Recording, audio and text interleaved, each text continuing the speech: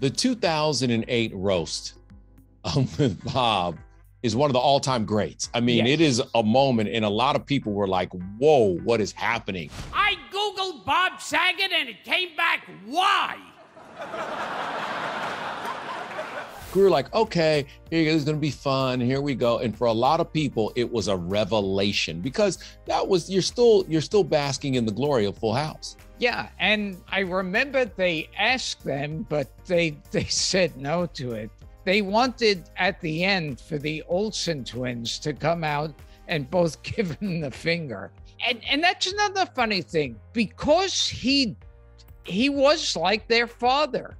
He was very protective of the Olsen twins because he knew them since they were babies, and he was with them every day for years. So he saw himself as their father. So as they got older and they were going through all their craziness and the paparazzi's following them around, he still felt a sense of responsibility? Yeah. He cared about them. That's amazing. But that tells you who he is. That tells you right there that he would do that. I'm a little tired. Maybe I'll take a nap. Okay.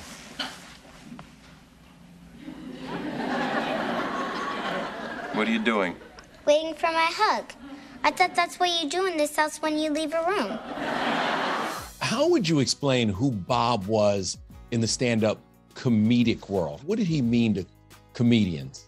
It was funny. It's like when the film The Aristocrats came out, there were people saying, oh, God, could you believe Bob Saget was so sick and so filthy? And no one who knew him was the least bit surprised. In fact, when the people who knew him, Full House was something they'd laugh at, because it's like they'd say, no, he's not this wholesome guy.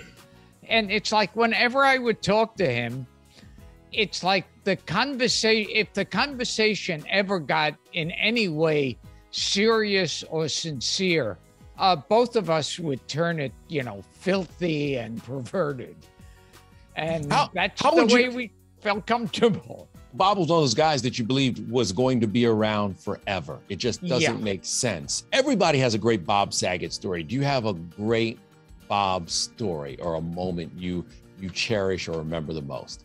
I remember at the screening for The Aristocrats, the premiere, I was walking down the aisle and I ran into him, and he looked at me and smiled and said, I have to hold you.